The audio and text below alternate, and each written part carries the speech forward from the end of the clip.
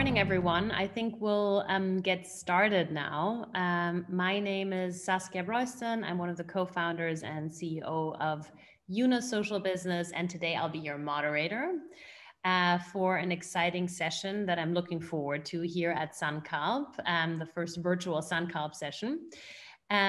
So the topic we will be discussing today is building resilience. What lessons are we learning from COVID for future shocks? So what are we learning from COVID for future shocks like climate change, the next virus that's facing us, the next financial crisis, a drought, a war, et cetera, et cetera. So that's what we will be discussing. That's what we will be discussing today. We have a fantastic panel with us today. So we have Roshan Miranda, the founder and entrepreneur behind Waste Ventures, a fantastic social business based out of India that works with waste pickers to ensure they have higher incomes, waste is recycled, and makes it away from Indian streets. His background is he used to work for the Boston Consulting Group and many other exciting things, and then dedicated himself to this topic. So thanks so much, Roshan Miranda, for joining us on this panel. If you maybe want to raise your hand so people know who you are, that's great. Fantastic. Thank you, Roshan. We also have Kate Hyder here from Root Capital. She's the Director of Innovation at Root Capital. She's based out of Nairobi and has been working with Root Capital for the last 5 years. Before that, Kate was a management consultant working on a variety of different strategic topics. Now, as I can see from her CV, loves what she's doing, loves rock climbing and many other things. So Kate, if you want to raise your hand, please do so. Exactly, fantastic. The next person is Lakshmi Vishwanathan. She is she's the COO of the funds at Una Social Business. My dear colleague, I'm excited to have you on the panel here, Lakshmi. Lakshmi's background is actually similar to Kate's and Roshan's, also a management consultant, used to work at McKinsey, also at some point at Sodexo, and has been working in the impact investing space now for the last 5 years in various roles, and now since over the last 2-3 years at Una Social Business. And finally, I'm super excited to also have Rebecca Eastman with us. She's the co-founder of Greenwood Place, which is a philanthropy advisory working with many private clients based out of London. Rebecca and I met during her time at head of philanthropy at JP Morgan and working with many of their big private clients. And of course, before that, she actually founded her own NGO. So she actually knows the social side as well as the philanthropy side, and thereby can also speak very well from the perspective of the funders. So this is our fantastic, oh yeah, there we go. Please wave. Thanks, Rebecca. And so everyone knows who is speaking. So this is a fantastic panel that we have in place today, and we will be able to discuss how funders, entrepreneurs, and impact investors have really adapted their own organizations, how far COVID is really changing the way that they work, and again, how they can use this learning to be able to project that to the future, and how it will actually change the way they will be working going forward. So without further ado, I'd actually love to start a little poll, and Tanushree, if you could be so kind to launch the poll, because I would like to actually know about people in the room and how they feel at this stage before we actually launch into the full-on discussion here. So the question that I have to all of you in the room is, have you made changes to your organization or business model due to COVID as of now? Have you already changed your organization is the question. So if you could just answer the poll, I'll give you a couple, like a minute to think about it in case you are still hesitating. We see that there's a competition between minor adaptation and significant adaptations right now, winning. Okay. I think we're good. What we're actually seeing is that about 44% of the participants say minor adaptations. It's now up to 47%. So that has been like actually the highest number so far. We see 40%, actually no, 50% are minor adaptations, 40% are significant adaptations, and 10% are a full pivot. That's what we're learning. So clearly, nobody is thinking that COVID is not changing their organizations at all. All think it is having a change.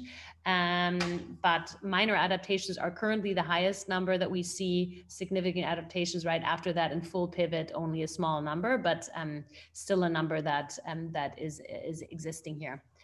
Fantastic. So I think we can jump right ahead, and I'd love to actually start with you, Roshan, because you're obviously, as the entrepreneur, really closest to the action and closest to the impact that we all seek to achieve. So Roshan, I'd love to hear from you what you have learned from COVID, or how COVID has actually currently impacted your business model and made you change things. Tell us about that, please. Thank you, Saskia. Hi to everyone. I think it's, for some of you, it's, I don't know what part of day you are in. It's thank you so much for joining, despite being night or afternoon or early morning. I appreciate this, and pleasure to be talking to all of you. So we have had, we fall somewhere between minor and major adaptations category. And I see that, almost 50% of you guys had to make major adaptations and then possibly pivot completely. We considered pivoting completely into some of the segments which we have never explored, but then realized that, yes, that was not necessary. Our business could continue with sometimes in some certain segments, minor adaptations, in certain segments, major adaptations. One thing that definitely helped us, so to give you a little bit of what I'm talking about, at Waste Ventures, on a high level, we work with around 1,600 waste pickers across Hyderabad. We collect waste from them that they otherwise would not pick up and provide that stream of recycling for them. So, it provides both environmentally positive impact as well as helps them earn some extra revenue. We have now increased that network to 6,000 of them. That's been a fantastic adaptation that we have had, where we could increase that network. And, it's through another initiative that you worked with. I'll come to that. Apart from waste pickers, we also work with corporate clients who give us waste.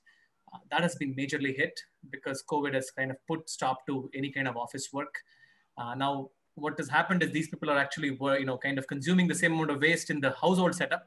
But household wasn't, though it was a good business line for us, it gave us some revenues, wasn't the most profit-making one. We struggled there to make profits. So that has kind of increased a little bit now.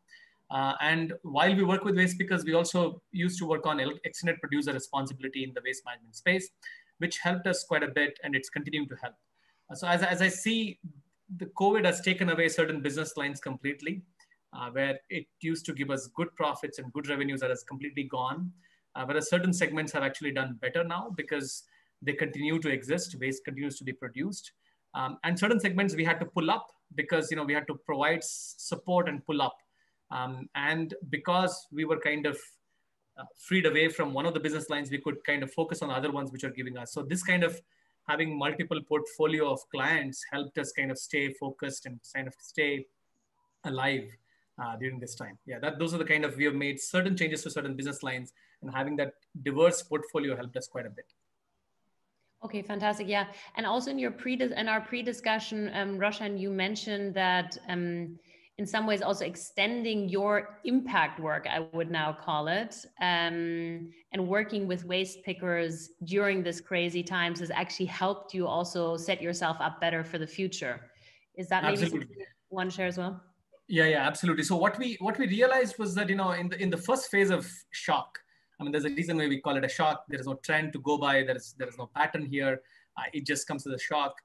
In the first phase of it, almost a month of it, all of us were kind of reeling with what's happening around us. Really don't know how to deal with it.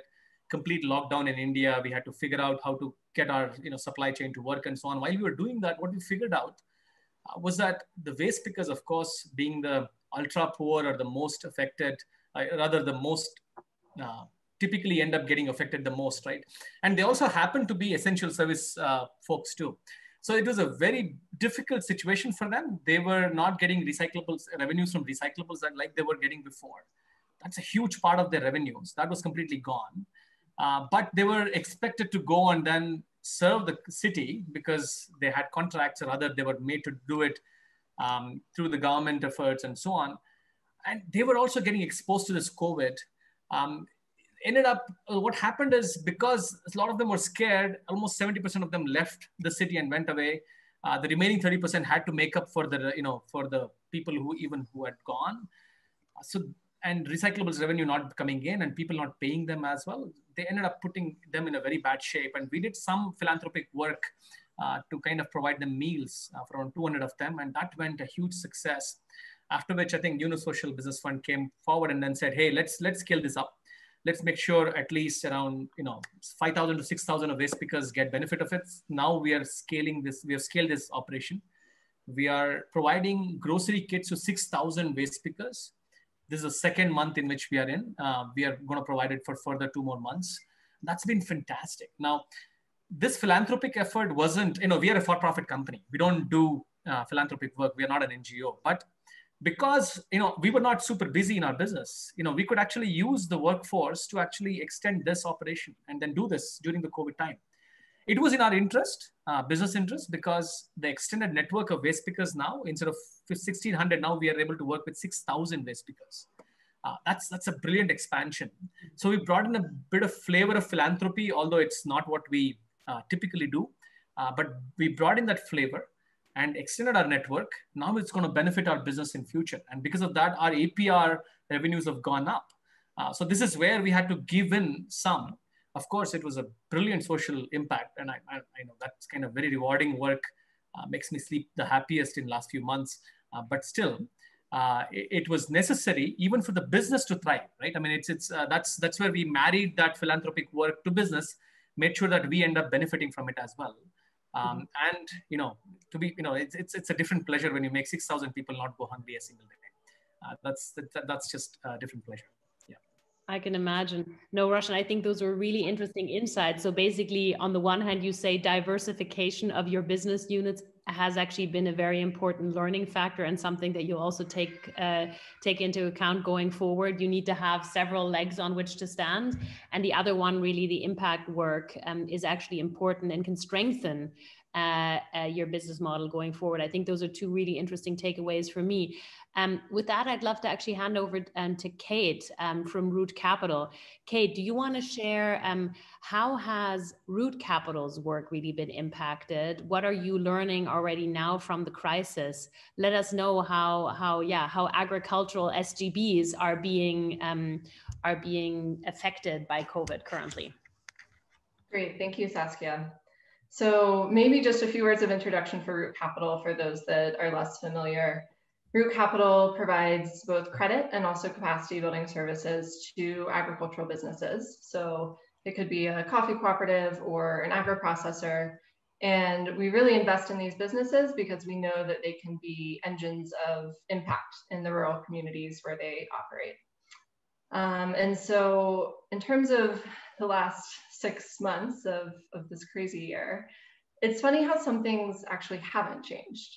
I would say that we've always known that these organizations are income generators, engines of impact, employment sources in the rural communities where they work. That's why we do what we do. And in the context of COVID, we've really seen that our client businesses can be a lifeline for the communities that they work in. I think we've seen that they can both play a role in terms of reducing the risk of the virus spread and also managing its economic effects. But they, of course, need support. And so the question then becomes, what is the right support that we as Root Capital can provide to our clients through this crisis? In the early days of the pandemic, around March, we did do a survey with about half of our client portfolio. And we did find, interestingly, that at that time, only 20% or so of our clients were actually experiencing market impacts from the virus. But almost all of them were struggling with how do they adopt their operations, the realities of shutdowns, border closures, new employee safety regulations. And so as Root Capital, we really needed to continue doing a lot of what we do. We needed to continue giving working capital to our clients so that they had the financing they needed to pay farmers on time at the harvest season. We had to continue providing capacity building services on some of the core business management functions, such as scenario planning, cash flow management. But that is not to say that nothing has changed, because a lot has changed. Luckily, we were able to continue providing working capital to some of our existing clients or clients that were already fairly far along in terms of the due diligence process, but we had to turn away many new businesses and reduce the number of new clients that we could accept this year. We also, on the capacity building side, it took us about a decade to get to where we are today in terms of the methodologies and the expertise that we have in terms of delivering these services in a highly customized on-site way with our clients. And instead, we had just a matter of days and weeks to kind of pull everything over to a remote service provision methodology, leveraging new tools and shortening sessions, kind of spreading them out over time to make them more appropriate and accessible to our clients. And maybe just the last thing that I'll mention, we have identified new areas as well where we needed to pivot in response to client needs. And I think very similar to what Roshan was saying, we're not a philanthropic organization. We don't provide grants typically, we do provide debt financing. But in this moment where so many of our clients have been incurring additional costs on top of very thin margins or delays in getting their products to market, we did feel like it was appropriate to kind of beef up an existing small grants program that we have that's typically focused on helping businesses design gender inclusion practices. And we really have scaled that kind of 5 to 10x over the last 6 to 9 months in order to help clients meet some of their urgent cash flow needs, whether it's buying soap, paying sick leave for their employees. And so I think, again, it's the presence of these businesses, which are, they're not nonprofit, they're for-profit businesses operating in rural communities, but their presence is really a key added value, and they're really well positioned, I think, as Roshan was mentioning and seeing with his own business, to play a really key role in helping to respond to the crisis. Saskia, you're on mute. Okay, sorry. Beginner's mistake. But Kate, so what I hear you saying is really like, in some ways, your business model had to continue because it was just as essential as it was before the crisis. So many of the things of just continuing to lend to ag businesses was just still going on in the same way. But indeed, you did have to change things like remote capacity building services, that it is also more difficult to due diligence organizations, and thereby you actually, couldn't take on new investees at some point. Well, you probably did some, but not all. So these are a couple of things that I hear. And I do wonder, and maybe we can discuss that also in the second segment, what of those things you think are here to stay? So we'll take that for the second round of questions. But with that, Lakshmi, I'd love to also hear about you and how Social Business actually had to adapt during this time. And of course, compared to Root, Social Business is an sector agnostic investor. So would love to hear actually how you felt also that impacted other sectors, since ag may be very specific. Lakshmi, I'll hand over to you. Thanks, Saskia. So just as a quick introduction, Social Business, we make investments in very small social businesses, typically between $200,000 to $200,000 to $1 million in revenue, small companies across the globe, in Latin America, Africa, and in India, just to sort of give you the context. Let me answer your question in two folds, Saskia. I think there's one aspect of, just to enhance what Roshan said, what we saw in our portfolio with our social businesses, and given especially they're very, very diverse, we saw the crisis hit them in very different ways, right? So with agriculture, business was as usual with some disruptions in the supply chain, but then we had education companies that went from revenues to zero revenues overnight. Literally all the schools were closed, no income coming in, vocational training schools, etc. So complete spectrum. And then we have other sectors, say like healthcare, which was in between, where you saw dips of revenues anywhere between, I would say, 20 to 60%. So we really got an entire spectrum of social businesses to work with. And when we spoke to them, much like what Kate alluded to, we did the same thing. We spoke to all our businesses in depth. We conducted a needs assessment. And what came out of our needs assessment was a couple of things. One is we set up our COVID relief facility. And I use the word facility deliberately and not fun, because the feedback we got was, yes, we need capital. Finance is super important, but we need more, is what our social businesses told us. So one leg of our the facility was definitely finance. And here it goes to how we changed. We never do grants. It was one time we had to think on our feet, change of the fundamental way we approach things and say, okay, loans, that's not what these businesses need. We need to put a grant facility in place. The second aspect is what I would call capacity building, because we spend enormous amount of time with these entrepreneurs to just help them think through their cash needs, think through how much cash they had and how long they could survive for that, and literally do scenario planning for them, looking out 3 months, 6 months, 12 months. So this is nothing to do with giving them money per se, but this is really more capacity building. And the third element, which was actually super interesting to me too, I mean, it was not something that I had thought of before we set up the needs assessment, which was peer-to-peer connections. I'm not using the word learning, I'm using the word peer-to-peer connections. What we realized was that a lot of these entrepreneurs were very lonely during this crisis, and it really helped them to just connect with somebody else who was going through the same challenges and pain. And I can see Roshan nod his head, and I'm sure he can attest to that as well. So we had a couple of what we call bar camps, exchange mechanisms within country, across countries. And the entrepreneurs all came back and said that was super helpful. So I think that was another key pillar to our COVID facility. In terms of YSP itself, some of the things which we had to change, I would almost bucket them into 3 groups. One was strategic, which I just sort of mentioned. We went to doing grants, and an equally important aspect is impact. We work with social businesses, and we don't necessarily work with the direct beneficiaries that these social businesses work with.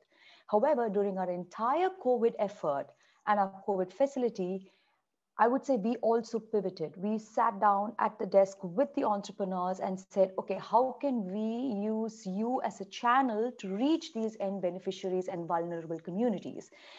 So while it has always been an indirect consequence of our work, over the past 8 years, during COVID, it became a very direct consequence. So that I think was a very strategic shift we made. Operationally, of course, we went from meeting with the entrepreneurs to getting on phone calls and all of that, which I think everybody else went through.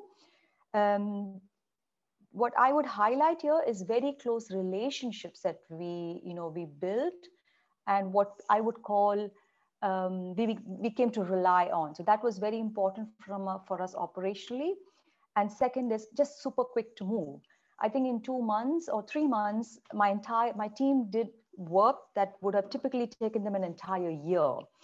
I have no idea how they did it, so kudos to them, but that was also, I think, operationally quite a change for us. And finally, it's a bit of a touchy-feely thing, but I really want to call it out. I would say values. I think the crisis was one time, professionally, personally, institutionally, I think we faced ourselves and said, what values do we adhere to? What is it that we would want to work till 11 p.m. in the night for? Is it a PowerPoint deck, or is it the way that I structure some legal contract to get the money into the countries, which is just equally hard? So yeah, so that I hope it just gave you a flavor of some of the work that Social Business did with our entrepreneurs. Fantastic, Lakshmi. I think that that was a nice summary. So really pivoting, well, actually adapting our business model at Social Business with grants, helping with scenario planning, the peer-to-peer connections that you mentioned, getting shit done within a very short period of time, and finally making sure that actually the COVID crisis in some ways reminded all of us of our values. So I think those are a couple of really interesting takeaways I see. Rebecca, I'd like to actually come to you now. Obviously, you're now coming from the perspective of the funder in turn of the organizations that that we're just speaking, and would love that you obviously have a very good overview of the impact investing space, of the philanthropy space, and particularly with the principles. I'd love to hear how you feel, again, COVID has impacted the work of Greenwood Place, but of course also from what you hear, principals themselves saying how this is actually impacting their giving, impacting their social investing, etc. Rebecca. Thank you, Saskia. So just by background to Greenwood Place, we're a collective of family foundations, effectively. So we operate as an advisory service to some philanthropists. Mainly what we do is we run foundations for 8 families. We have another 10 clients that we advise in their philanthropy and impact investing. So that's the kind of space.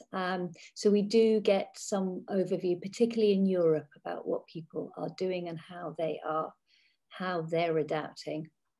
In terms of our giving, I guess we did change quickly. So we adapted. We listened. We directly fund 75 organizations. So some social enterprises, some with a mixed revenue model, a few that are purely humanitarian work, but they all pivoted. And I guess the key thing that we learned really early on in the crisis was the strength of our partners' values, just how they were connected to the people that they served and how they changed. We changed our processes. So we adapted what we did. So we work with both Una Social Business and Root Capital. So you saw we basically said, right, okay, let's not worry about milestones now. Let's just kind of make sure that we're doing things, other things that we should do together, other things that we should do differently. And we did that with everybody we work with on different levels and at different scales. So we pivoted, we kind of said, well, we're flexible. What we found really hard was we didn't bring on any new partners. So we doubled down with the people that we already work with. We found, from a client perspective, from those people whose money we're responsible for, some of them doubled their giving this year, 4x their giving this year very quickly. And we felt that what we needed to do was be able to use that flexibly and fast, because we knew that things would change, and it makes sense to keep powder dry for next year, but actually there was stuff that needed to happen right then. So people needed to eat, businesses needed to keep the doors open so they could keep paying wages so that things could continue. So we did that really quickly, but we found it very hard to take on new organizations that we could work with. We found due diligence very difficult. Find it very difficult to get out to the field, basically impossible to get to some places. So all these very practical challenges that we're struggling with now, were incredibly difficult early on. Yeah, I can imagine.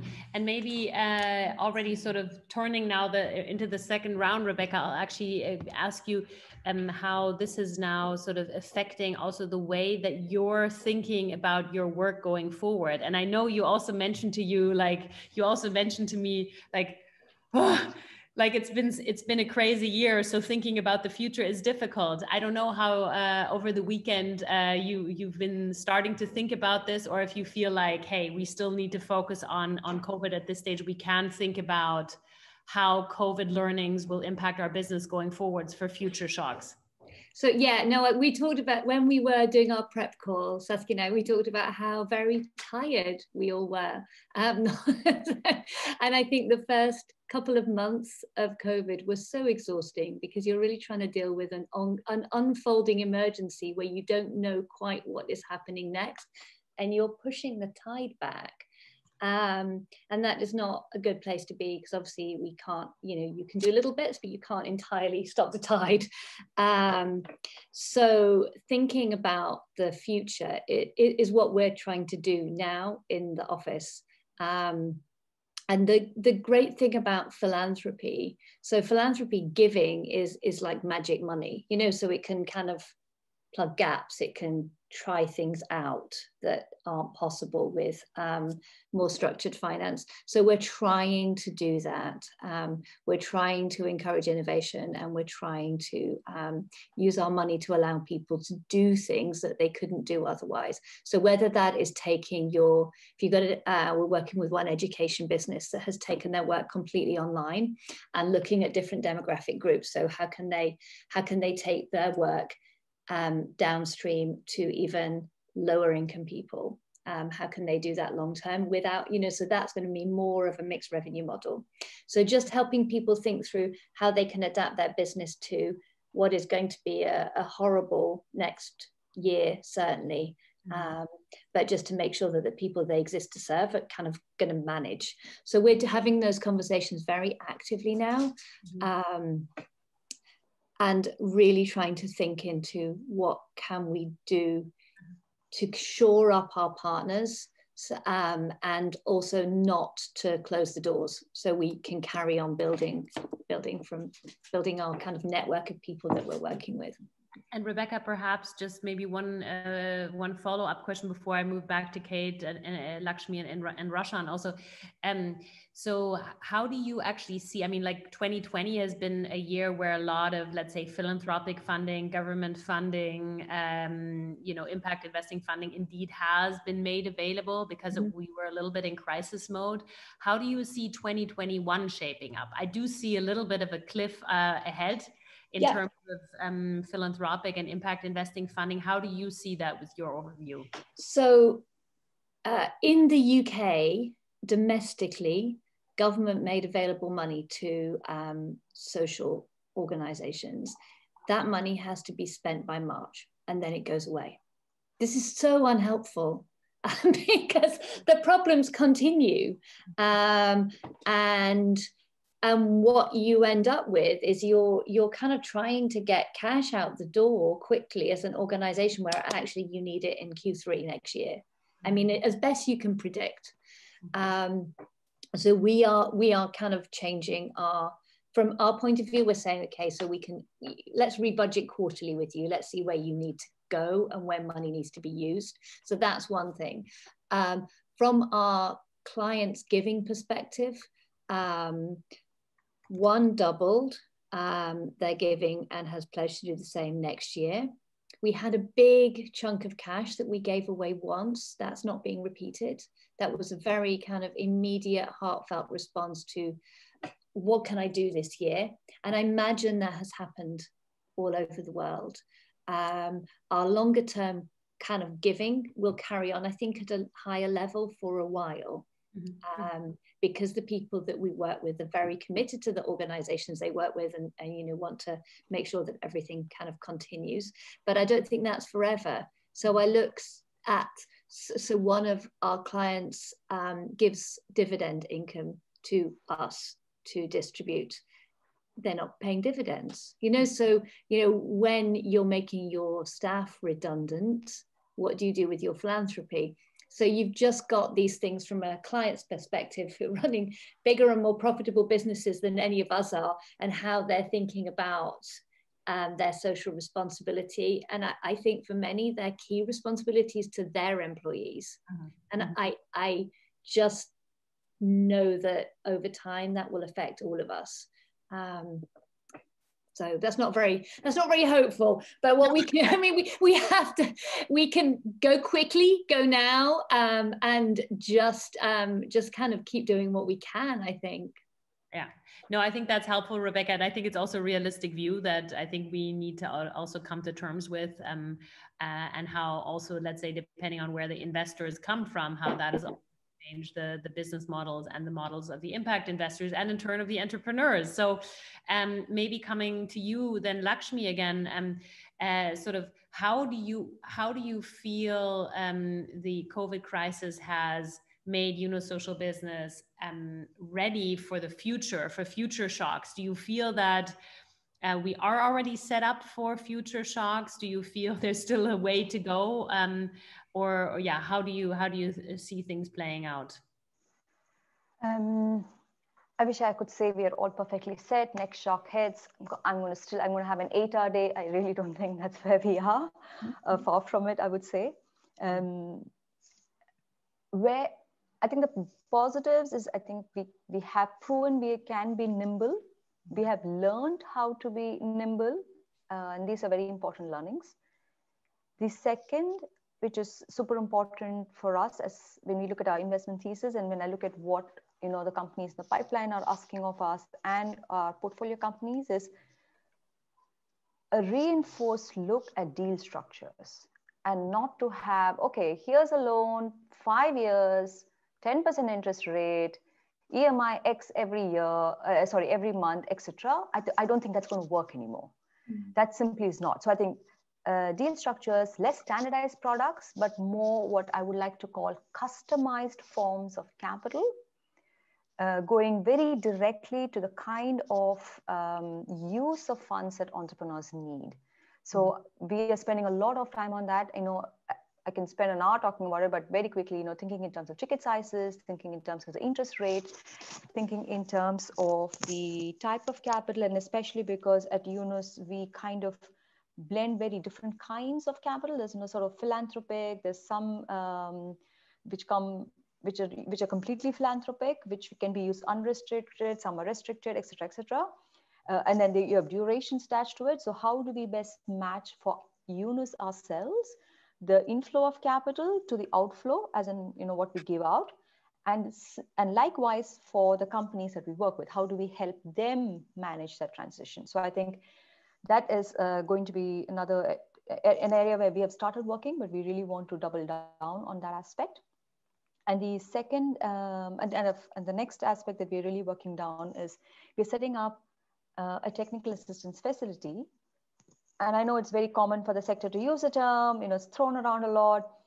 But what we want to do now is actually take the technical assistance to the level of the enterprise. And just as an example, how if they want to redesign their shop floor, how do we help companies do that? So get technical assistance to the level of an enterprise and actually convince donors and investors in the market that that is actually valuable. And linked to that is actually impact measurement. It's going to be super important for us. We've set up an IMM framework now, and be more diligent about ensuring the impact of our investments. So in the interest of time, I would just like to say, looking forward, I just thought of the question of resilience because that's the title of the session, right?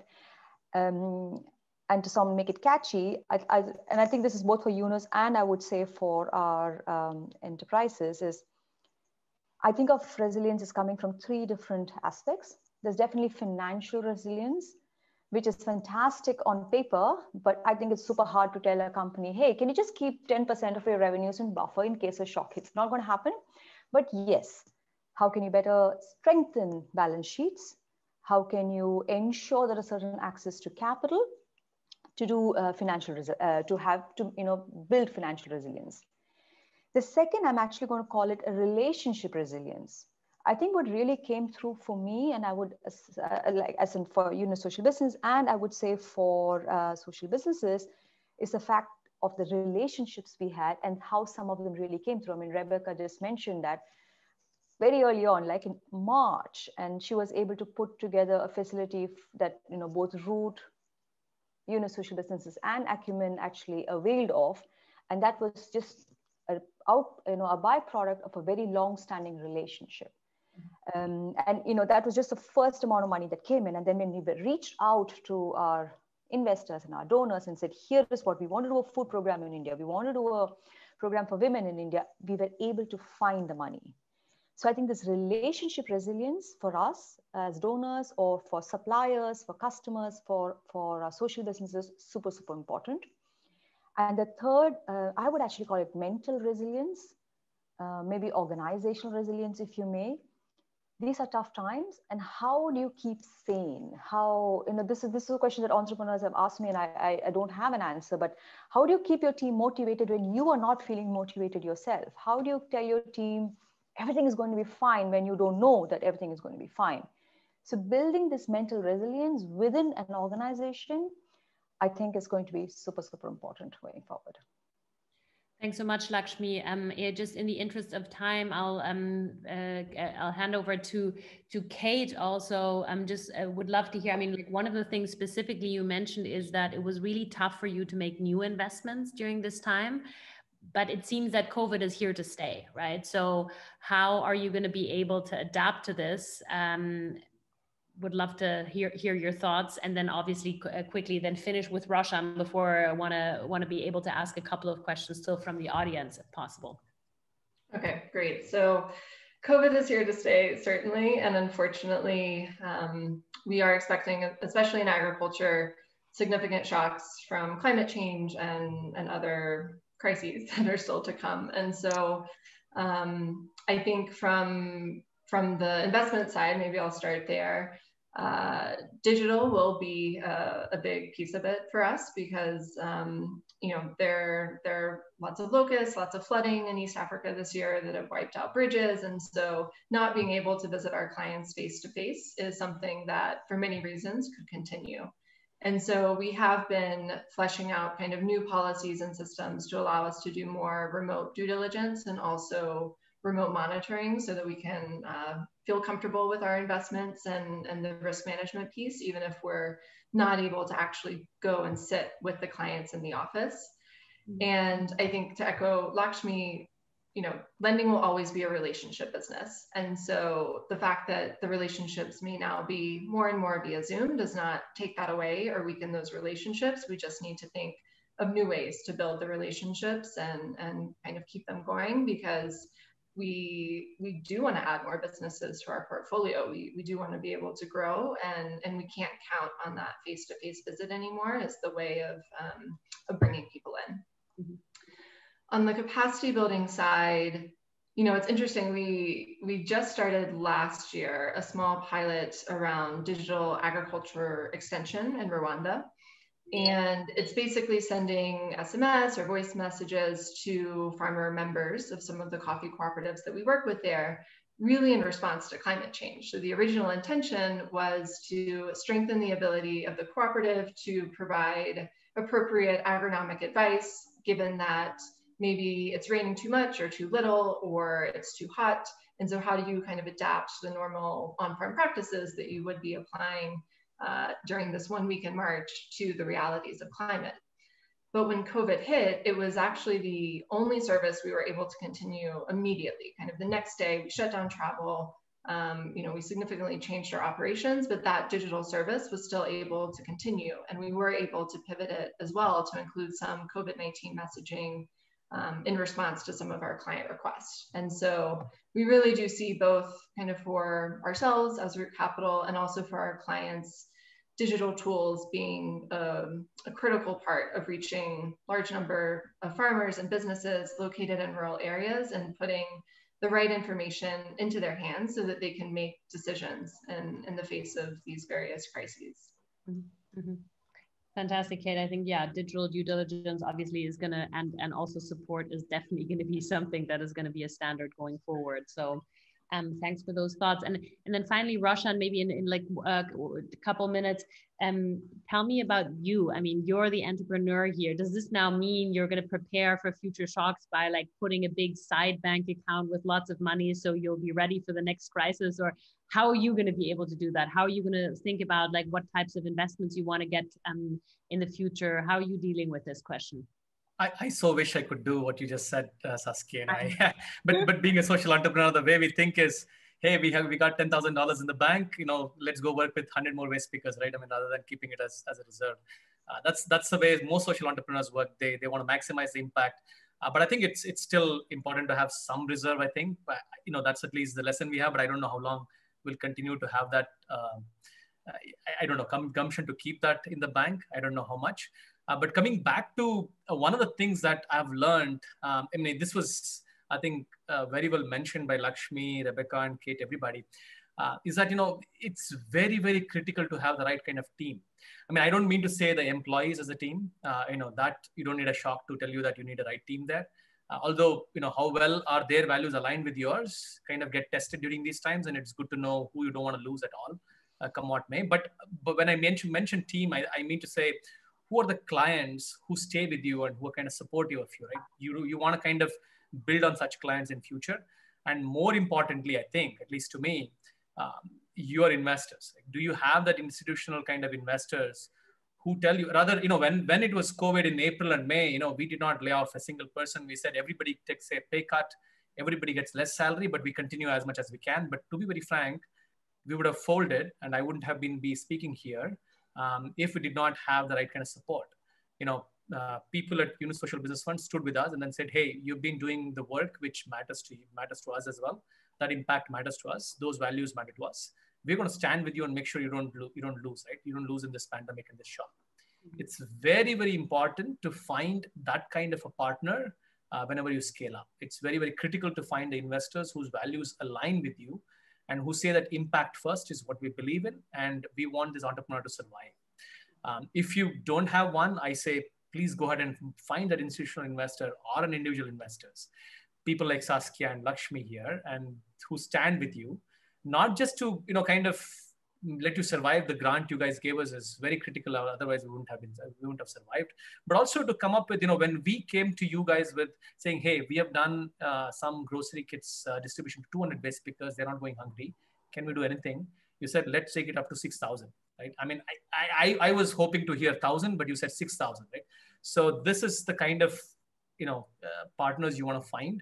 If you don't have one, I think hopefully the next shock is not around the year or around the corner. So you have enough time. Go ahead and find those people who align their values with your values, and then who let you fight the battle by standing next to you, right? That is very critical. That's what it could be. Entrepreneurs, it could be investors, it could be clients, it could be teammates. Find them and hold them close to you. That's the biggest lesson I have had. Fantastic. Thanks so much, Roshan. So I'd like to actually now move a little bit to a couple of Q&As here. So please, dear people in the room, if you haven't already, add your questions to the chat box, and then I'll be able to pose them to the panelists. If you have a question to somebody specifically, please just add the names so we can be specific. But let me just jump in with a couple of the questions that we have here. So for example, we hear from Christiane Schäfer, how can peer-to-peer learning be strengthened to scale? Meaning, I believe, how can you really scale up peer-to-peer learning? I don't know if anyone in the panel has some thoughts about that. And with that, maybe let me add an additional question, and then we can answer those. So we hear here from Looney Libes. Also, now that we have months of experience operating within a pandemic, what comes next? Does business and investing go back to normal in 2021, or does all this Zooming and lack of jet fuel change the future? So I think we've discussed some of that, but if there are any additional points you want to share, again, the peer-to-peer learning, how can we scale that up? And again, like what's next? If you want to share, whoever feels free, who feels they want to. I can jump in a little bit. This is, we've not focused on this yet in a major way at Greenwood Place, although we kind of feel like it's part of what we ought to do for our broader community. I'm part of the Ashoka Europe community, and the team there, one of the fellows set up a WhatsApp group, and that has been really helpful, actually, people sharing very practical things. And then as Black Lives Matter became larger, somebody kind of put their hand up and said, should we get together and talk about some of what we're seeing in our organizations and how we should be thinking about this? So then we've had a couple of informal just kind of conversations with the team, and I think those things are really helpful as social entrepreneurs, to just have other people to bounce ideas off and to kind of share with, even though nobody knows exactly the answers. People have different parts of it and people have tried it. We regularly within Greenwood Place hold kind of community gatherings. So about every 6 weeks we have a kind of conversation on something and get people together, and that's an opportunity for people to talk.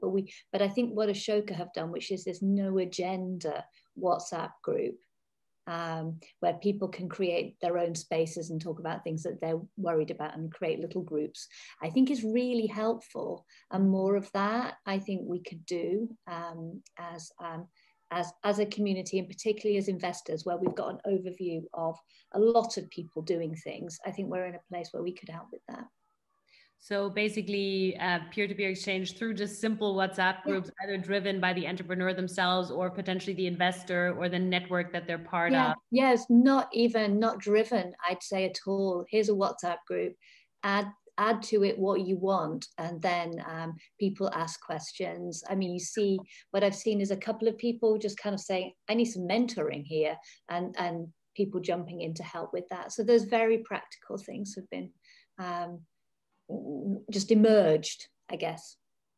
Yeah, and we're hearing also from Looney Lives here again, in the last few years, most of my entrepreneur cohorts have created WhatsApp groups. So that seems to be one of the things that definitely works and is very simple in that sense. Any other thoughts on the peer-to-peer connections? I don't know, Rashan, from your perspective, or Lakshmi, Kate, is there anything particularly you would like to point out? Well, I don't know about the scale is answered or not, but one of the workshops that, again, I was part of, Social Business Fund, entrepreneurs all came together last year. This was before pandemic, and we all connected. We got to know each other really well for in those 2 days workshop.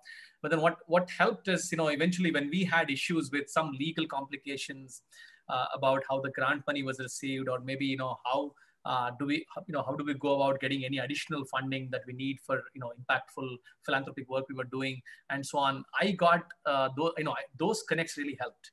I could just message them, connect with them, and then say. But to be very frank, for the first maybe even the 70% of the time, we're talking about how difficult the situation has been for each of us, and just hearing from other side saying that, hey, we are on the same boat. We're trying to figure out. Here is what I did. Here's what you can do. Helps a lot.